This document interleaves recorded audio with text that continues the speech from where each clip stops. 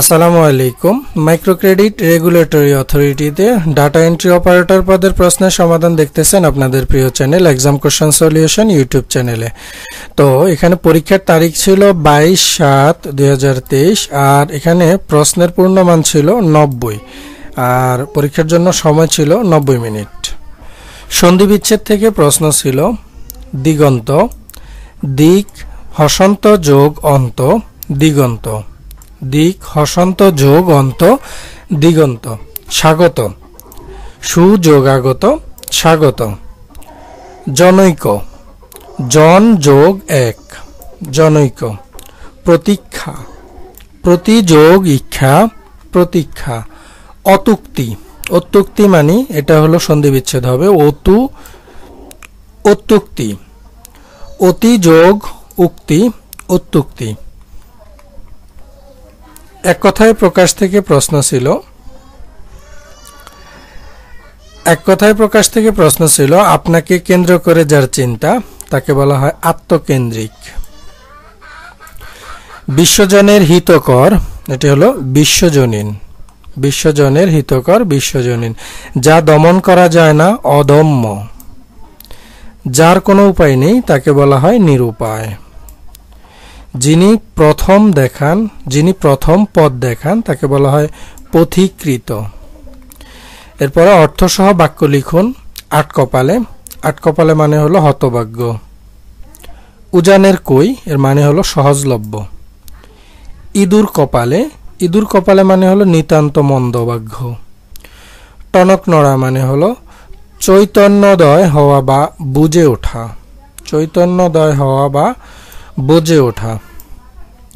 সাতকাহন মানে হলো প্রচুর পরিমাণ। স্মার্ট বাংলাদেশ সম্পর্কে 5টি বাক্য লিখুন, এটা আপনারা গুগলে পেয়ে যাবেন।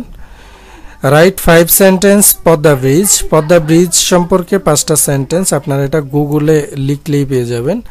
ট্রান্সলেট ইনটু ইংলিশ, কলমটি টেবিলের উপরে রাখা, টেবিলের উপর রাখা, এই ইংলিশ হবে keep the pen on the table, keep the pen on the table.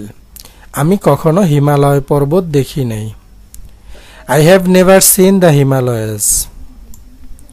5 star mark করা প্রশ্ন। এখানে যারা পরীক্ষা দিয়েছেন মাইক্রোক্রেডিট অথরিটিতে ডাটা এন্ট্রি অপারেটর পদে যারা পরীক্ষা দিয়েছেন তারা তো এই সমাধানগুলো দেখবেনই। এছাড়া যারা পরীক্ষার্থী আছেন ডাটা এন্ট্রি অপারেটর বা লিখিত পরীক্ষার জন্য যারা প্রস্তুতি নিচ্ছেন তারা এই সলিউশনটা দেখবেন। আমি কখনো হিমালয় পর্বত দেখিনি, he have never seen the Himalayas.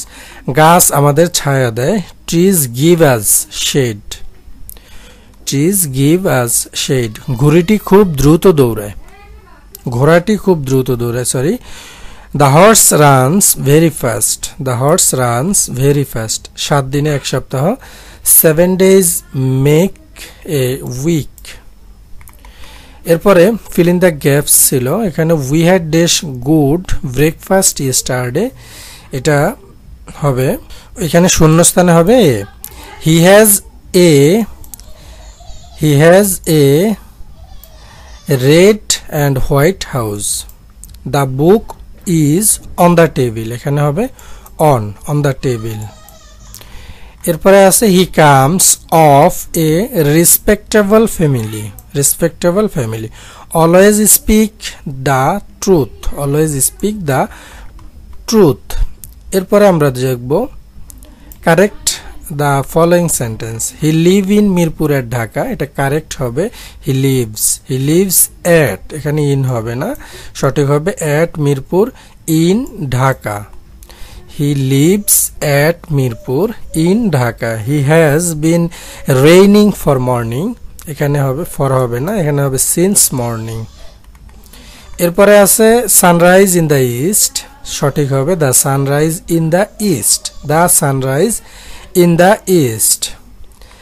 Divide the mangoes between two boys, এখানে হবে divide the mangoes among the two, among the boys, among the boys, among হবে, বিটুইন হবে না। Swim is a good exercise, swimming, এখানে সঠিকটা হবে swimming is a good exercise, ব্যায়াম একটি ভালো ব্যায়াম, সাঁতার একটি ভালো ব্যায়াম। পরবর্তীতে গণিত থেকে প্রশ্ন x - 1/x = √2 হলে x³ - 1/x³ এর মান কত? দেওয়া আছে, এটা দেয়া আছে, প্রদত্ত রাশি হলো এটা। তো এটা ক্যালকুলেশন করলে a কিউব মাইনাস b কিউবের সূত্র a minus b whole cube plus 3ab into a minus b, মানগুলো বসিয়ে দেবেন জাস্ট, এরপরে ক্যালকুলেশন করলে 5√2, এটা হবে আনসার। ঠিক আছে, উৎপাদকের বিশ্লেষণ থেকে প্রশ্ন ছিল 1 minus a square plus 2ab minus b square, এটা সমাধান করতে হবে। আর খ নম্বরে আরেকটা ছিল x square plus x minus 20। ক নম্বরের সমাধান এভাবে করবেন আপনারা, সমাধানটা দেয়া আছে। এরপরে খ নম্বরের সমাধান এভাবে,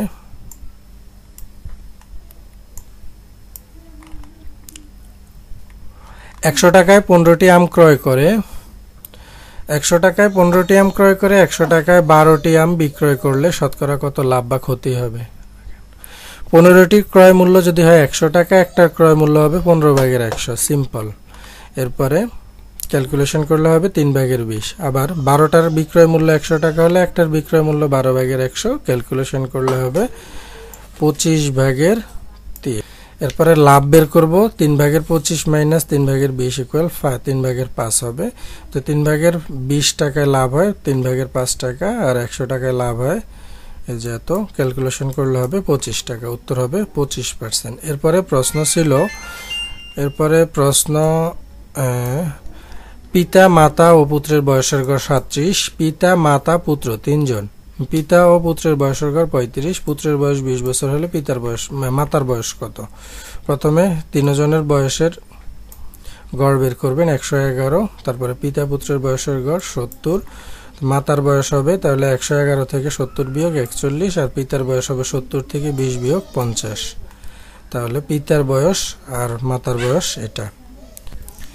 সংক্ষেপে উত্তর লিখুন। মুজিবনগর সরকার কবে গঠিত হয়? 10 এপ্রিল 1971 মুজিবনগর সরকার গঠিত হয়। সাবাস বাংলাদেশ ভাস্কর্যটির স্থপতি কে? নিতুন কুণ্ড সাবাস বাংলাদেশ ভাস্কর্যটির স্থপতি। বাংলাদেশের সর্বাধিক বৈদেশিক মুদ্রা অর্জনকারী খাত কোনটি? সর্বাধিক বৈদেশিক মুদ্রা অর্জনকারী খাত হলো তৈরি পোশাক খাত। বাংলাদেশের মানুষের গড় আয়ু কত বছর? 72.3, এটা হলো বাংলাদেশের মানুষের গড় আয়ু। মহাস্থানগড় কোথায় অবস্থিত? মহাস্থানগড় এটি বগুড়াতে অবস্থিত। বেতবুনিয়া উপগ্রহ কেন্দ্র বেতবুনিয়া ভূ উপগ্রহ কেন্দ্র কোথায় অবস্থিত? এটি রাঙ্গামাটিতে অবস্থিত। বিশ্বের বৃহত্তম জলপ্রপাতের নাম কি? বৃহত্তম জলপ্রপাতের নাম হলো নায়াগ্রা জলপ্রপাত, দেখতে অনেক সুন্দর। ব্রাজিলের রাজধানীর নাম হলো ব্রাসিলিয়া। বিশ্ব স্বাস্থ্য সংস্থা হু এর সদর দপ্তর হলো জেনেভা, সুইজারল্যান্ডে। এশিয়া ও ইউরোপের মহাদেশকে বিভক্তকারী প্রণালীর নাম হলো বসফরাস প্রণালী। তারপরে ইমেইলের ক্ষেত্রে স্প্যাম কি? ইমেইলে প্রায়ই অপ্রয়োজনীয় মেইল পাওয়া যায়, যেগুলো বিজ্ঞাপন, অফার, বিভিন্ন লিঙ্ক ইত্যাদি, যা ইমেইলের ক্ষেত্রে স্প্যাম বলা হয়। আর এমএস ওয়ার্ডে কোনো কিছু কপি করে পেস্ট করতে হলে কি কমান্ড করতে হয়? Ctrl+V। চাকরি পরীক্ষা পরবর্তী প্রশ্নের সমাধান আপনারা যদি ইউটিউবে নোটিফিকেশনের মাধ্যমে পেতে চান তাহলে আমাদের এক্সাম কোশ্চেন সলিউশন ইউটিউব চ্যানেলটি সাবস্ক্রাইব করে রাখবেন, এবং প্রিভিয়াস যে প্রশ্নগুলো আছে ওগুলো আমাদের চ্যানেলে পাবেন। যে কোনো পদের জন্য বিগত সালের প্রশ্ন আমাদের চ্যানেলে পাবেন। এরপরে দুইটি ওপেন সোর্স অপারেটিং সিস্টেমের নাম, একটা হলো অ্যান্ড্রয়েড আর একটা হলো লিনাক্স। এমএস এক্সেল মানে মাইক্রোসফট এক্সেলে ব্যবহার করে গড় নির্ণয় করার ফাংশন কোনটি? এভারেজ, ফার্স্ট সেল আর হলো লাস্ট সেল। এটা একটি ভ্যালিড ইমেল অ্যাড্রেসে কোন বিষয়গুলো অবশ্যই থাকতে হবে? ইউজার নেম থাকতে হবে, ডোমেইন নেম থাকতে হবে, @ থাকতে হবে, এগুলো বাধ্যতামূলক। পূর্ণরূপ লিখুন। ILO, GDP, ADP, OPEC, URL। আমার আর যে জব সলিউশন ইউটিউব চ্যানেলে পূর্ণরূপের একটা সাজেশন আছে। এই যে পূর্ণরূপগুলা, এগুলা প্রত্যেকটা আমার সাজেশন থেকে কমন আসছে।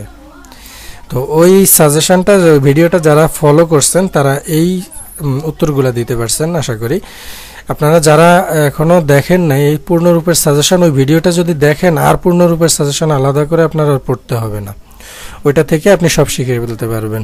আইএলও, জিডিপি এগুলো সব এখানে দেওয়া আছে। তো পার্থক্য লিখুন, ডাটা এবং ইনফরমেশনের মধ্যে পার্থক্য কি, আর ইমেইলে বিসিসি আর সিসি এর ব্যবহারিক দিক থেকে পার্থক্য লিখুন। তো এই ছিল